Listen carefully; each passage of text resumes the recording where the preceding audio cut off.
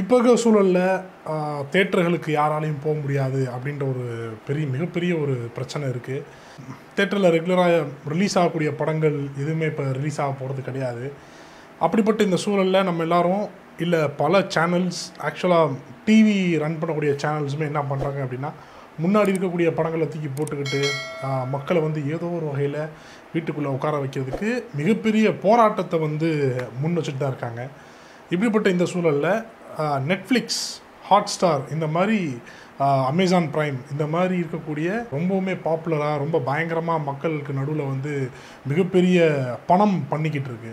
இந்த மாதிரியான தருணத்தில் எதை பார்த்து நம்ம அறிவை வளர்த்துக்கலாம், எதை பார்த்து நம்மளுடைய சர்வைவல் ஸ்கில்ஸை வந்து நம்ம வளர்த்துக்கலாம் அப்படிங்கிற பற்றி தான் நம்ம பார்க்கணும் அப்படின்றது தான் நான் நினைக்கிறேன். ஏன்னா இப்போ வந்து நம்ம என்டர்டெயின்மெண்ட்டு அப்படின்னு சொல்லிட்டு நம்ம யோசித்தா அது மிகப்பெரிய ஒரு முட்டாள்தனமாகத்தான் இருக்கும். இன்றைக்கி நம்ம பார்க்க போகிறது ஹிஸ்ட்ரியில், வரலாற்றில் மிக முக்கியமான ஒரு நபருடைய பெயரை கொண்ட ஒரு சீரீஸை தான் பார்க்க போகிறோம்.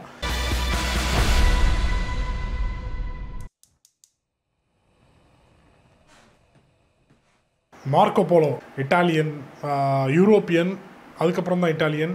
ஸோ இவர் மூலியமாக பல விஷயங்கள் வந்து இந்த உலகத்துக்கு மிகப்பெரிய அளவில் வந்து ட்ராவல் ஆகிருக்கு. 1200களில் 1200னா ரொம்ப முன்னாடி எங்கேயோ இருக்குது 1200ங்கிறது.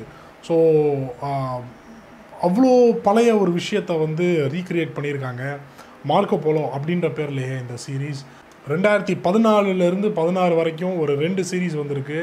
இந்த சீரீஸ் வந்து பயங்கரமான ஆக்ஷன் அப்படின்லாம் சொல்ல முடியவே முடியாது. ஏன்னா ஆக்ஷன் ஒரு பக்கம் இருந்தாலும் அதில் ஏகப்பட்ட பொலிட்டிக்கல் வார்ஃபேரை வந்து காமிச்சிருப்பாங்க.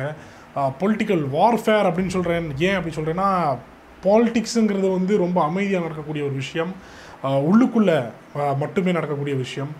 வார்ஃபேருங்கிறது வந்து வெளிப்படையாக தெரியக்கூடிய விஷயம், வெளியில் மக்கள் அடிச்சுட்டு சாவாங்க. ஸோ அதுதான் வார்ஃபேர். ஸோ இந்த ரெண்டத்தையுமே மிக்ஸ் பண்ணி பொலிட்டிக்கல் வார்ஃபேர்னு சொல்கிறதுக்கு என்ன காரணம் அப்படிங்கிறது நீங்கள் இந்த சீரீஸை பார்த்தீங்கன்னா உங்களுக்கு ரொம்ப தெளிவாக புரிய வரும்.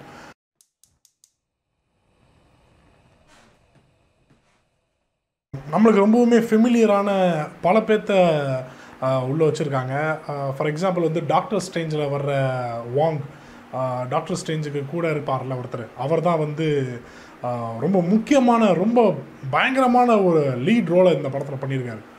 பட்டையை கிளப்பி இருப்பாப்புல. ஸோ ரெண்டாவது டயானதர் டேன்னு நினைக்கிறேன், ஜேம்ஸ் பாண்டுடைய மூவி, 007 மூவி, அதில் வரக்கூடிய ஒரு வில்லன், ஒரு கேரக்டர், ஒருத்தர் வருவாப்புல. அவர் பேர் எனக்கு சரியாக ஞாபகம் இல்லை. அவர் வந்து இந்த படத்தில் ஒரு ரோல் பண்ணியிருப்பாப்புல. ரொம்ப ரொம்ப அழகான கேரக்டர்ஸ் வந்து ப்ளே பண்ணியிருப்பாங்க. ரொம்ப சாட்டிஸ்ஃபையிங்காக இருக்கும். அதை பார்க்கும்போது விஷுவல் ட்ரீட்டாக இருக்கும். அந்த விஷயத்தை ரீக்ரியேட் பண்ணுறது ரொம்ப கஷ்டம். இப்போ அந்த லேண்ட்ஸ்கேப் வந்து அப்படியே இருக்கா அப்படின்னா அது ஒரு மிகப்பெரிய கேள்விக்குறி. இதற்கெல்லாம் நடுவில் அதே மாதிரியான ஒரு செட்டப்பை நம்ம முன்னாடி தூக்கி வைக்கிறது, சிஜி, க்ரீன் மேட்டு, எஃபெக்ட்ஸு, ஓகே, இருந்தாலும் அதை நம்ப வைக்கக்கூடிய ஒரு விஷயமா இருக்குது. அப்படின்றனால தான் அதை பற்றி நம்ம இங்கே பேசிகிட்டு இருக்கோம். சாதாரணமாக எல்லாருமே பார்க்கலாம், சப்டைட்டில் இல்லாமலே பார்க்கலாம். ரொம்ப ஈஸி லாங்குவேஜ் தான் யூஸ் பண்ணியிருக்காங்க. சாதாரணமாக எல்லாத்துக்குமே ஆங்கிலம் தெரிந்திருந்தால், வாஸ் தேட்டுன்னு தெரிஞ்சிருந்தாலே போதும், படம் சீரீஸ் வந்து ரொம்ப அழகாக புரிஞ்சிடும். மியூசிக் அப்படின்றத பற்றி பேசினா ரொம்ப டார்க் சைனீஸ் மியூசிக். ஏன்னா படம் ஒவ்வொரு எபிசோட் ஆரம்பிக்கும் போதும் டைட்டில் போடும்போது ஒரு சவுண்ட் வருது, அப்பா பயங்கரமாக இருக்குது.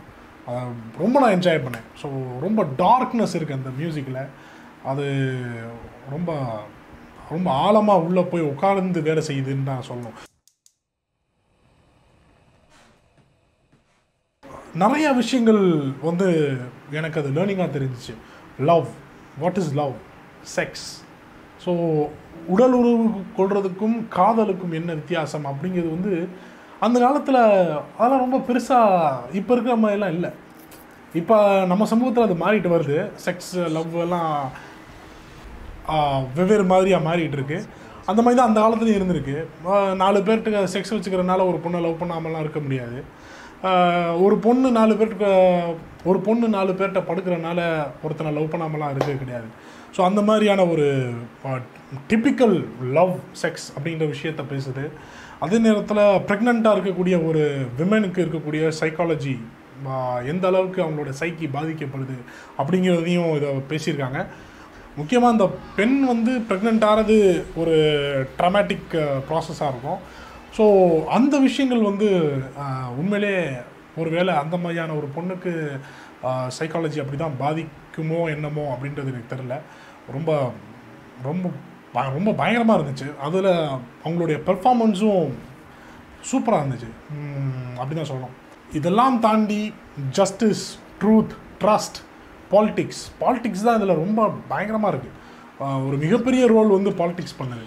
இதில் வந்து பல ஃபோக் ஃப்ளோரை வந்து உள்ளே சேர்த்துருக்காங்க. இருந்தாலும் அது வந்து அந்த அளவுக்கு ஆழமாக நம்ம யோசித்து அதை முடிவெடுக்கிற அளவுக்கு அதை வந்து நம்மளை கொண்டு போகல. மேலோட்டமாக அப்படியே தொட்டும் தொடாமல் பட்டும் படாமல் தான் போகுது. ஸோ நல்லா இருக்குது. ரொம்ப இன்ட்ரெஸ்டிங்கான ஒரு சீரீஸ் தான் பார்த்து முடித்தேன்.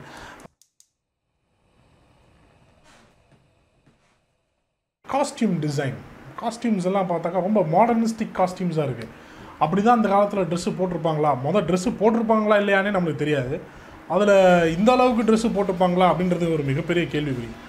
ஆக்சுவலாக சில்க் ரோடுனா என்ன அப்படிங்கிறத பற்றி நம்ம கொஞ்சம் யோசித்து பார்த்தோம் அப்படின்னா, அந்த வழியாக தான் வந்து மிகப்பெரிய காஸ்ட்லி ப்ராடக்ட்ஸை வந்து ட்ரேட் பண்ணியிருக்காங்க. ஸோ அதனால தான் அது வந்து சில்க் வந்து அந்த காலத்தில் ரொம்ப காஸ்ட்லியாக இருந்திருக்கு.